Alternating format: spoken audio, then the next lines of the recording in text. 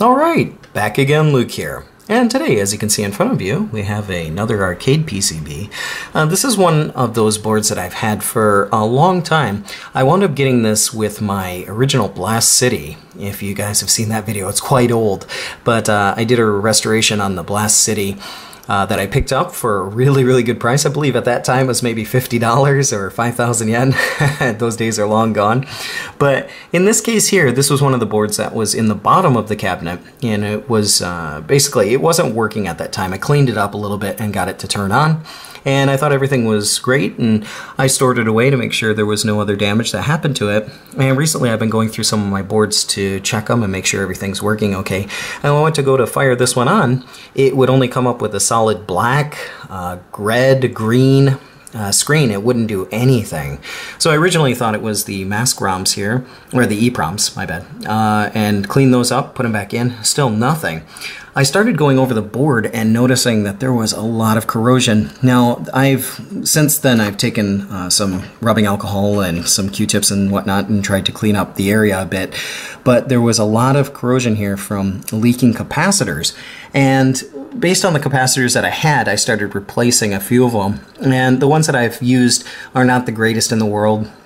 And what I mean by that is these are the Chang X ones. They're just ones that I had, and I started using a couple of those to put in place. And I did notice that the system would start to boot, but it's really random. I mean, it'll boot once every, I don't know, 5 or 6 tries, but it's not consistent. So what I thought we could do today is take a look at this board here. This one is Emeraldia, like emerald and dia, so Emeraldia. And this board is the Namco NA-2 hardware. And there are a few games that were released on this, but not so many. A lot of them are puzzle games, or I think there's maybe one fighting game and whatnot, but I don't know if this is a consistent pattern, as I don't have many of these boards. Most of the other ones I have are like System 10 boards, but this one is the only one that I have that's an NA-2. But I did realize that there is a lot of leakage that came around here, especially with this jumper over here. The pins were completely corroded. They were green, and it took a little bit of pulling off to get that off of there and putting it back on again. But once again, just these few capacitors that I put, there's actually another one underneath this board. I think there's one over here in the corner that I've replaced. It did help, at least it allowed it to turn on once or twice, but it's not consistent enough to where it will always turn on. So I tried to go around some of these chips here as well with the legs that were looking a little bit green. But what we're going to do is we're going to try and pull off these caps here, and we're going to do basically a cap kit on this board. In terms of, you know, the game and is it really worth it? Yeah, yes and no. I mean, it's better than seeing it go in the dumpster, so that's one thing, and it is a neat little puzzle game. On the other hand, this hardware here, it is a little bit tricky. There are quite a few capacitors on it. It's almost like recapping PC Engine or something. Not quite as many, but you can kind of get the hint. A lot of these surface-mounted caps here. So what I'm going to do is try and remove some of these. Maybe I'll show you guys a couple of techniques to remove them, and then we'll go from there and see if we can get this thing to boot properly. I'll try and turn this thing on and see if it does what I was talking about. Watch it probably prove me wrong. Well, let's see. Yeah, so this is what it's doing. I mean, it's just popping up, you know, completely pink or green screen. Let's see if it'll do it again. Yeah, so it's just popping up the same screen. Before it would go black. Oh, there we go. Now we got blue. So it is only staying on one solid screen here. Red. And after a while, I mean, like I said, after a few tries, it does sometimes turn on, which it's not going to do this time. But I'm thinking that it has something to do with these caps and, yeah, the corrosion around the board. So what we're going to do here is take these caps off. We'll try and probably take them off in sets. So anything that's a 100 microfarad one, we'll just kind of remove all those at one time, and we'll put them on one at a time. I don't like to remove everything off the board at once because it can be dangerous, and as you'll notice in some cases here, it's kind of tricky to see. If you can see the plus and minus, you're okay, but if you can't see the plus and minus for the positive and negative terminals, it can be tricky. You might accidentally put one in backwards. But especially around like this area here, you can see like it's a little bit confusing in some areas. It's not too bad on this board, but some boards there's no markings on there as well. When you do go to repair a PCB, something like this, when you're using capacitors or replacement capacitors, before you start, one thing I always do and one thing I recommend doing is using your smartphone or a camera. Take a picture of it. I mean, it takes 5 seconds, but take a shot. I mean, turn your camera like so. Take a shot, make sure there's no glare, try and take another shot, and at least you'll be able to see where the capacitors are and what their orientation is. If you don't do this, you're just kind of free winging it. I mean, there is a slight chance you might put one in backwards and that can destroy the board. So what we're going to do here is try and remove these caps on here and put in some replacement ones. Like I said, the ones that I have right now aren't the best, but we'll get on that. I'll stop rambling here and I'll see you guys in a little bit. Alright, so as you can see here, I've already started removing some of these caps, and I figured I'd show you guys a few different ways, or a couple different ways at least, to remove caps. And especially with surface-mounted caps, these can be a bit tricky. What you can do, there's a couple of ways that people go about doing this. Some people will do the cut method, where they'll use a pair of side cutters and they'll snip the top off of it, then remove the bottom legs or so with a soldering pen. Other people will use solder on each side and slowly try to remove the cap that way. Other people will grab a hold of it and try and wiggle it off, and to be honest, all of these methods work. They will all work perfectly fine, but you really have to be careful how you do it and how much pressure you apply, the situation of the board, the traces, etc. What I mean by that is you can see some of these are already removed. What we'll do is I've left these two here just to kind of show you a couple of different ways to go about doing this. One of these ways here, like I'd mentioned before, is just using your soldering pen and using maybe a bit of some flux or a rosin core solder. You can go around the side here, and I always recommend using fresh solder on these if you're going to go this route. You don't want to go ahead and use just the old solder because it just doesn't stick. Don't worry if you get too much on there, or it sticks to the other side of the shell or whatnot. You're not going to be reusing this at all. But using the old solder, this is something that someone taught me, quite a long time ago, and that is using the old solder. It really just, it's difficult. It's kind of like cottage cheese-like. It doesn't help you when you try and remove these caps, and it can really hinder the outcome. You wind up ripping up traces and stuff like that without that. But here you can go ahead and using, for example, a pair of tweezers or so, you can kind of heat it up. Tweezers might not be the best one, maybe a pair of pliers or so. But you can see it's kind of wiggling here. And there we go. We've got one side that's kind of popped up. And the other side, let's see if we can get something in there. Let's try and remove this side here. These kind of positions, these really make it hard because when you have something stuck in here, inside between two of these, it's really tricky to get at. Hopefully we can get this thing to heat up and remove it. Can kind of feel it coming here. A little bit slowly. Okay, it's kind of coming. You really don't want to apply too much pressure, like I said, to these because it will wind up ripping the trace off at the bottom. This one is really hard to get at, so because this one is so tricky, maybe we can work it now. It's not going to work so well.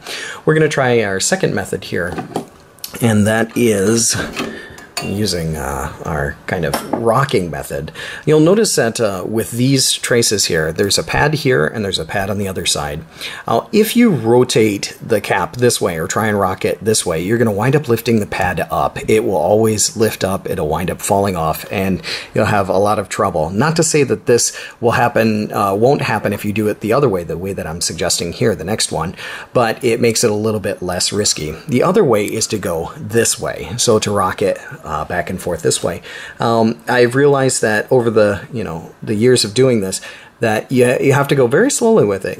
Don't force it, don't work too hard. It will eventually break its way from the legs, but it will keep the remnants of the leg on the solder pad. may take some time here. I can hear one popped. I think our second one here, there we go, and it's popped right off.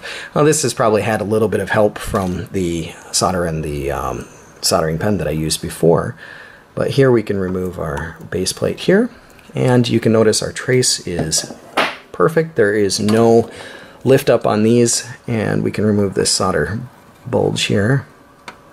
And we'll remove a little bit of solder from there, which has the extra leg on it. You can probably see that through the camera. And we'll clean this up later using some isopropyl alcohol. Make sure that you use something that's not too diluted, something that does have maybe 90% or 80-something percent should be okay. But you can see the pad here is in pretty decent condition. There's no lifting on either side. Obviously there's some residue here you can just kind of scratch off, but that will be one way to do it. Other people have tried the cut method, which is a little bit more risky, I suppose. You're using a pair of side cutters. You can cut the cap off. Now, when you do this, you really risk a lot of things. You risk electrolytic fluid being kind of dumped on the board. You also risk pulling the pad off or ripping the pads off the board by doing this too. So clippers are one thing that I don't really recommend doing, but some people can get away with it. Some are really good at it, so it does work. One thing I absolutely do not recommend is using a hot air station. Now, using a hot air station, you would normally use something that's really powerful. It has a lot of heat, and when you think about these capacitors, applying a lot of heat to something like this will just cause it to pop, explode. It's dangerous. The spray of acid will go everywhere. It's not something I condone or recommend at all. So try to avoid that one as much as possible. I mean, don't even kind of consider it. It's much easier to try and go with a regular soldering pen or, something similar to that. But what I'm going to do here is I'm going to try and remove the rest of these caps, and I'll get on that, and then we'll come back and I'll catch you guys in a little bit. Alright, so as you can see here, I've gone through and I've replaced all of the caps. I figured I'd do this off screen because there are just so many of them, and it took such a long time to get to each and every one of those that yeah, I just didn't want to spend a lot of time recording that. But as you can see here, there were a total of 25 different caps on here, and a lot of that electrolytic fluid had spilled over onto a lot of these surface mount components like the RAM, or where is it? There was more RAM over here that it actually spilled on. And this small chip over here, this small IC, I don't know what it is used for or what the purpose of it is, but it does have a cap tied to it. And around this area too, there was a lot of corrosion, and I don't know if that also had something to do with this thing not starting or what. To be honest, I really don't know a whole lot about this particular board here, what makes it run or what makes it shut down, but it seems like there's a lot of caps here tied to different components. Maybe it's part of a security measure, I'm not sure, but all of these have been kind of replaced here. I still have some flux and stuff to clean off of it, but I figured we could pop the top board on here, the ROM board, back on, and give this a shot as soon as I find that. Okay, here's our ROM board. So we'll try and plug this in. I haven't had a chance to test this yet, just got done with it and figured we could go ahead and try this out. I just realized there was another cap up here that I probably should replace at some point in time. Luckily it's kind of easy to get to, but go ahead and clip that on there and put our harness on here and kind of hope for the best. I don't know if this thing's going to do anything different, but let's go ahead and take a look at our monitor here, see if we get anything new.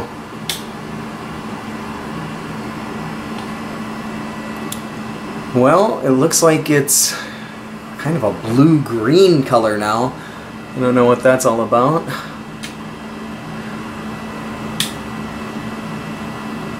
Oh, wow, there we go. Okay. Self-test. Everything good. I don't know what that self-test was, but kind of popped up there. This looks a little bit funky. I can't remember if this is the way it normally looked when it was coming on screen or not. But as you can see, it is booting. The question is, was that just a fluke, or is that going to be continuous here? Let's see. Let's try and turn this off and see what happens. Oh, well, it came on a second time. Much better than what it was doing before. I can't see. This is actually, it's flashing really fast, so I can't tell exactly what RAM checked it went through. I could see palette RAM, and that was about it. It was just really, really fast. But at least the title screen is popping up here. Let's see if we can get it to... Oh, well, it's got sound now too. Before, the sound level was super low, so it wasn't putting out any sound before when it would fire on. Let's go ahead and... Okay. Yeah, this seems like it's 10 times better, at least with the sound going.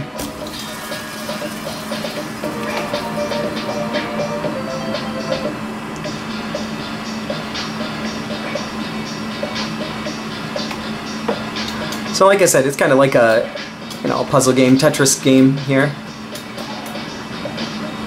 But it already sounds like it has way more music. Yeah, it definitely has way more music than it had before too. So I don't know if this is, maybe it just needed to charge those caps for a couple seconds before it would fire on because they're all new. I don't know. Let's try this one more time. Let's turn this off and see if it does it again. Oh, well there we go. Maybe that's all it needed to do. Yeah, it looks like there's a shape palette and VRAM, which is our video RAM. So it looks like that's what it was. All of those capacitors there were causing this thing not to boot, especially when you could see there, just when we flipped it on the first time, it didn't want to pop on at all. But maybe once those caps wound up getting a charge to them, it kind of brought this thing back to life. If that's the case, I'm not really sure here. I'd recommend anybody who has this system hardware here, like I said, this is a Namco NA-2 hardware. Anybody who has this board, definitely go ahead and replace those caps on this board as soon as possible. I would also recommend going ahead and scrubbing up the board as much as you can to try and remove any corrosion that may be on it. I know that a lot of that fluid had leaked around to different parts, even underneath these are the volume knobs. So let's see here. I think this is speaker volume.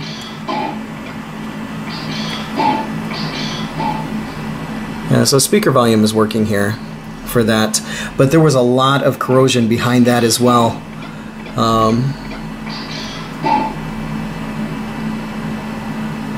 Let's see here. Yeah, that also seems to be adjusting it somewhat. So yeah, I would definitely recommend go ahead and replacing that, but at least the board is kind of showing some consistency as far as coming back to life and turning on each time, except for that first power up. But nonetheless, just want to share with you guys a little bit of a look at this repair here. And yeah, hopefully if you have anything similar to this, you can get on that and try and get it fixed up before it winds up dying off here. But that's about all for me for right now. Like always, I'll put up another video here soon. So thanks for watching. Watching some Emeraldia. It seems to be working quite well. Let's see.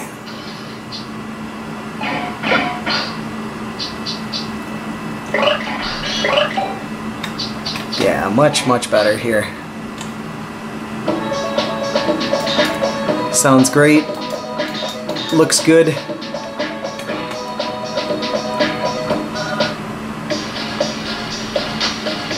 But yeah, guys, thanks for sticking on here, and glad to see another board here saved from the grave.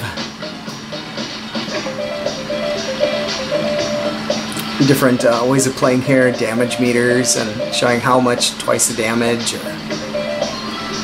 Yeah, not really a playthrough video here, but just to show at least this thing is going again. But take care, guys. We'll see you again here soon.